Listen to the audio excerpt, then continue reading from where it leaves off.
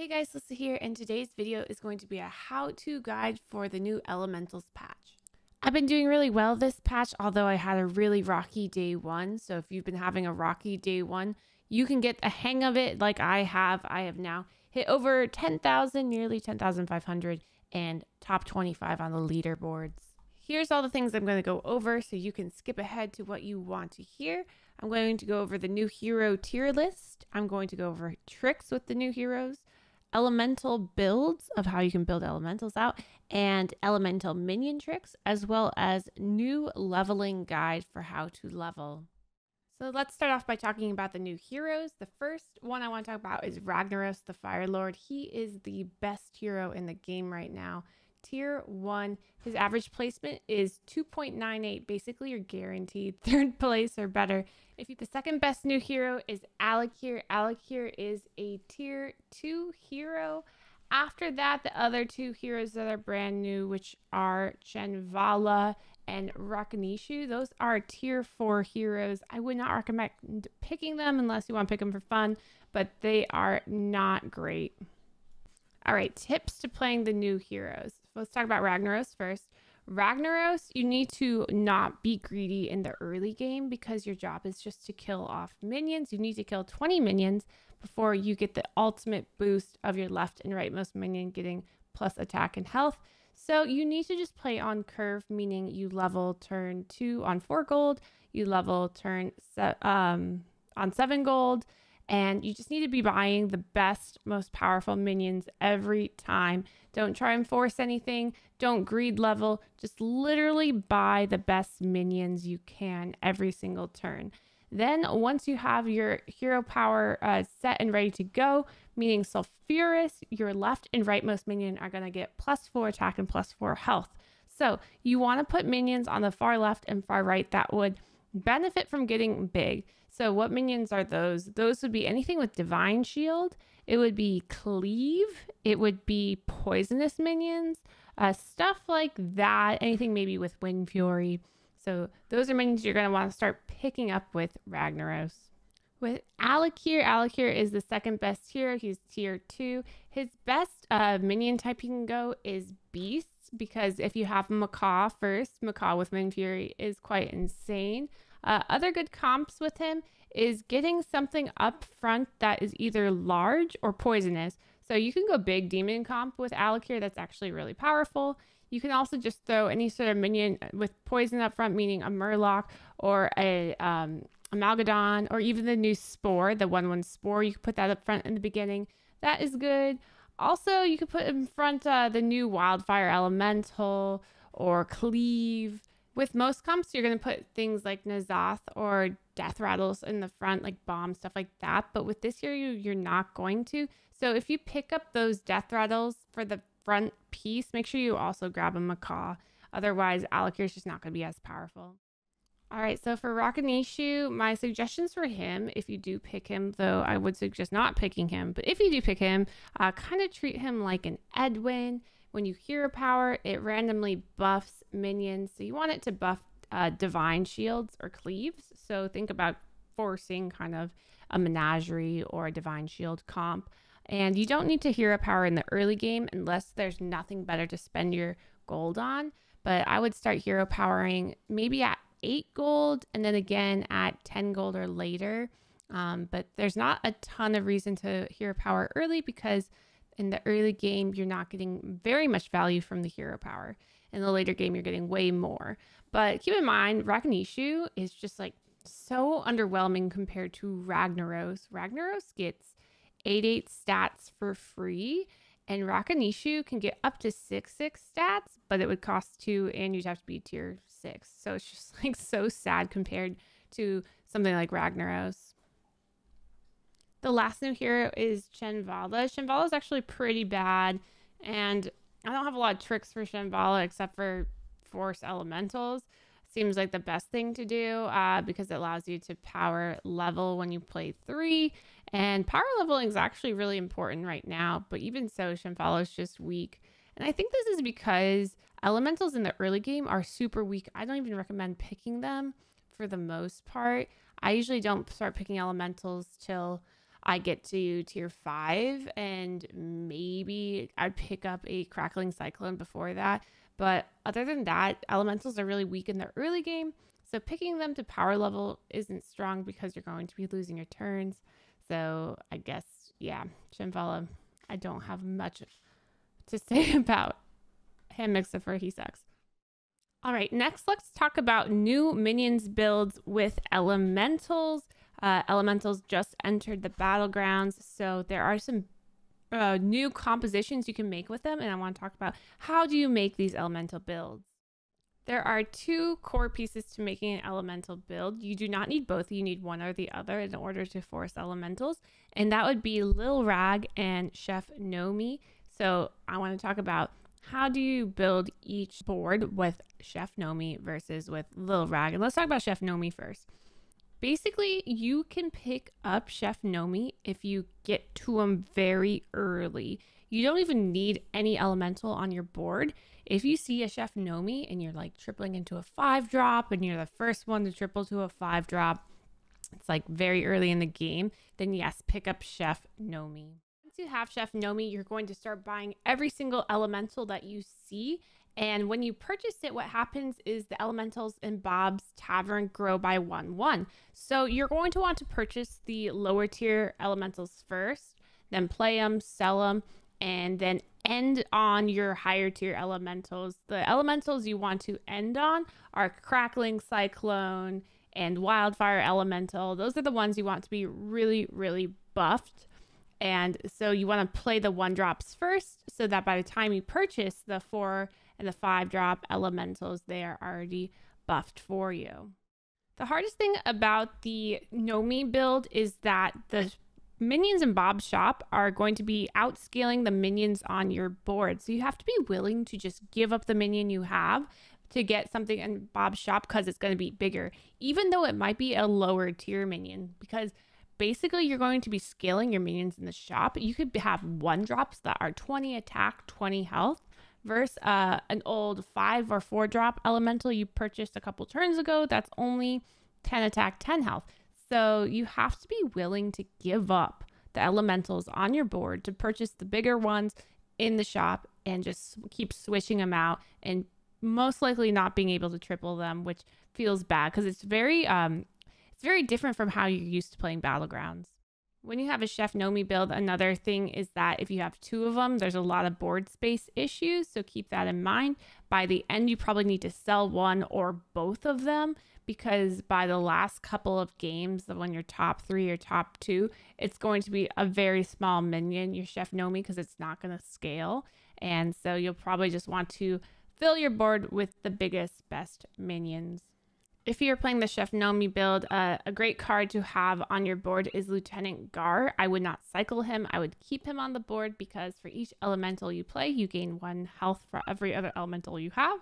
And so Gar is going to scale like crazy as you're cycling your elementals. So highly recommend if you do triple with Nami on the board that you have Lieutenant Gar and you keep him there. Also, I apologize now for my pronunciation of Nami/Nomi. I switch it around all the time. I'm pretty sure it's Chef Nami, but I call him Nomi a lot, and I know I'm gonna get a bunch of shit in the comments, so I'm gonna say it now. I don't know how to pronounce it, and I don't care. The other elemental build you can go is Lil Rag comp. Lil Rag is by far my favorite minion. Lil Rag is after you play an elemental, give a friendly minion stats equal to the elemental's tavern tier. So this has brought up some confusion. Basically, if you play a 5-drop elemental while Lil Rag's on the board, you're going to give 5/5 stats to a random minion. It does not need to be an elemental that you give this minion to. So I want you to look at Lil Rag as if he is the new brand. He is a card that you just have there that buffs all your other current minions, and they do not need to be elementals. Some people get to Lil Rag and try to force elementals. You don't need to do that. You can have Cleaves on your board. You can have Divine Shield minions on your board because Lil Rag, when you cycle elementals, is going to buff those minions. So Lil Rag is like a new brand. So once you get to Lil Rag, my best suggestion is to purchase every high tier elemental that you see. You do not have to buy the low tier ones, though you can. It might be a waste of gold because what happens is Lil Rag buffs a friendly element or a friendly minion of the tavern tier. So if you buy a 1-drop, it's only going to buff a random minion 1/1. So it's just not that great. But if you buy something like Tavern Tempest, a 5-drop elemental, it's going to buff something by 5/5, and then it's going to add another elemental to your hand. So then you get to buff again. So very cool. So if you get to Lil Rag, I highly suggest finding Gentle Genie and Lieutenant Gar, because Genie will give you more elementals to cycle. Gar again buffs himself and then can get buffed by Lil Rag. You can also find Wildfire Elementals and Crackling Cyclones because those are nice when they are buffed, but they are not necessary. Also keep in mind you're ordering when you're playing Lil Rag. You want to sell off all the minions that you don't want to get buffed, because every time you play a minion, since a random minion gets buffed, good chance it could hit it. So make sure you are thinking about your order when you play elementals with Lil Rag on the board. I also want to talk about Major Domo. I don't know. Major sucks though. I hate him. So he's the tier 4 6/3 elemental that buffs your leftmost minion 1/1 for each elemental you play this turn. I think it is a waste of board space. It's not even an elemental. So I suggest not trying to force Major Domo. I think that the only reason you should be going an elemental comp is if you have a Chef Nami on board or if you have a Lil Rag. So TLDR of elementals, do not force them until you find the tier 5 key pieces, which would be Nami or Lil Rag. If you find Nami, you can transition into a full elemental build. If you find Lil Rag, you can be either elemental or you can be menagerie. You can be whatever you want. Just cycle high tier elementals to get stats. Let's talk about minion tricks with the new elementals. First, let's talk about the tier 1 minions, Celemental. So Celemental is considered the token of elementals. Remember, on turn 1, you always want to buy a token. So if the Murloc or Beast token aren't there, I would highly suggest Celemental. The reason for this is on turn 2, you're going to level. And on turn 3, you're going to sell and buy the 2 best minions in your shop, 2 2-drops. And this will allow you to sell the Celemental and keep a 2/2 on board. That's actually better than the other tokens, because other tokens, you sell a 1/1 and keep a 1/1 or a 2/1. So this is more stats. So Celemental actually is really good on turn 3 when you have 5 gold.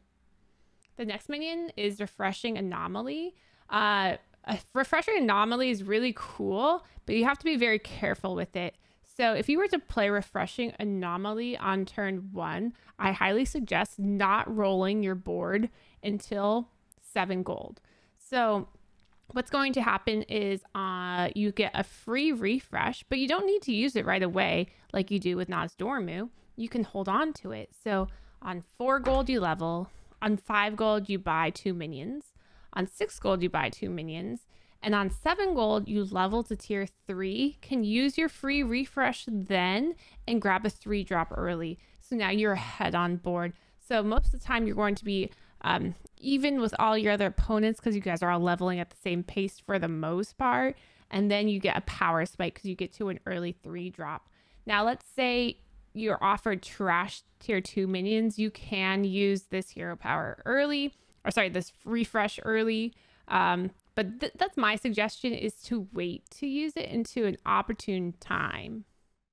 Party Elemental, I really do not like early because it's just a 2/2 and you can't really force elementals early unless your shop has 2 elementals in the beginning, like that and Molten Rock. I would not really suggest buying them. For your tier 3 elementals, make sure you play Stasis at the right time. Do not play Stasis Elemental if you have 1 gold left in your shop, because then you won't be able to roll. Also, if you do not like the minion that Stasis Elemental gives you, you need to freeze your board and then unfreeze it.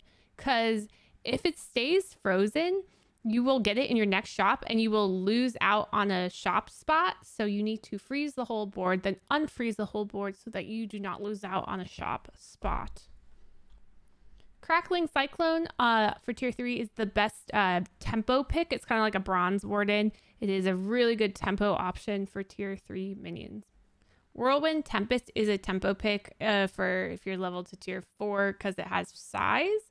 It does have awesome synergy with things like Zap and Crackling Cyclone. Also has synergy with the Pirate, the 6/7 Siegebreaker Pirate, and some other things. So you can always consider putting Whirlwind Tempest in. It also has synergies with Alec here. So if you get a Macaw with Alec here and Cauldron, you can go insane with it. So have fun with Whirlwind Tempest. It could be tempo and it could be fun, but for the most part, it's not in a late game comp. Wildfire Elemental does not do excess damage to the left or right minion if they attack into a Divine Shield, because it only works if they overkill or if they kill a minion. So make sure you don't have this first if you suspect your opponent has Divine Shield minions going on, which should be late game when they have Amalgadons or if they are forcing mechs. All right, so remember, don't pick Major Domu. I hate him. And then for your tier 5 minions, Nami and Lil Rag are your key pieces, but you cannot switch to Nami too late, so keep that in mind. Early Nami's great, late Nami is bad. Tavern Tempest is the battle cry minion, and he can give you Amalgadons and stuff. I believe you have to be tier 6 in order to get the 6 drops though, so keep that in mind. And Genie is pretty cool. A trick with Genie is that if you have a Baron, you'll get 2 minions. So if you need to transition into an elemental comp, consider getting Gentle Genie and Baron going, and then you can transition into more elementals. Lastly, I want to talk about my new leveling guide. The basic thing I want to say about this is that for this meta, it feels like tier 5 is super strong and tier 4 is pretty weak. So what you want to do is you want to level on curve. You want to level when you have 4 gold, when you have 7 gold, and when you have 9 gold, you level to tier 4. And the next turn, 10 gold, you might consider leveling again to tier 5 and kind of just skipping over 4 because there's just so many key pieces are on 5 now. People are power spiking early. You need a power spike early. So I suggest getting to 5 faster. That has helped me incredibly. That is my guide to the new meta and to elementals. I hope you enjoyed. If you did, make sure you subscribe. I am going to be putting out a Millhouse video soon because Millhouse got a huge buff with elementals. So many elementals work to help Millhouse as a hero. So that will be out soon. I hope you enjoyed and have a good day.